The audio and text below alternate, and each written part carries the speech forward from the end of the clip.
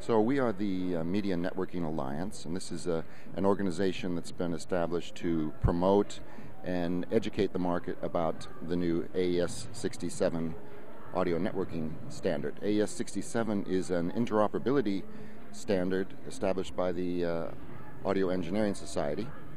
And the idea behind it is that we have a number of different audio networking solutions in the market, and they have many things similar about them, but they also have some key differences, which means one of those network solutions cannot exchange audio with another networking solution.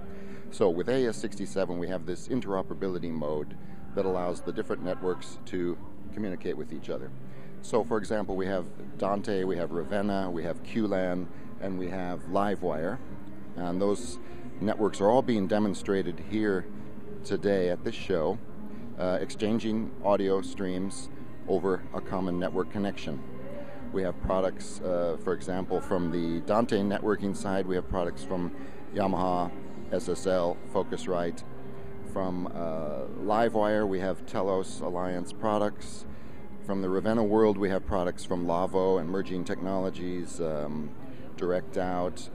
Genelec has some new monitor speakers here, and Digigram is another company. And then from QSC, they have their QLAN network. And as I said, those networks all have a lot of things in common, but they had enough differences that in the past you wouldn't be able to exchange audio between those different network solutions. AES67 solves that problem and allows you to send audio between different networks, particularly interesting for broadcasters, but also in various installations and other professional audio applications. Yes, MediaNetworkingAlliance.com is the website where you can get all the information about this, and the AES standard is also available from the Audio Engineering Society website.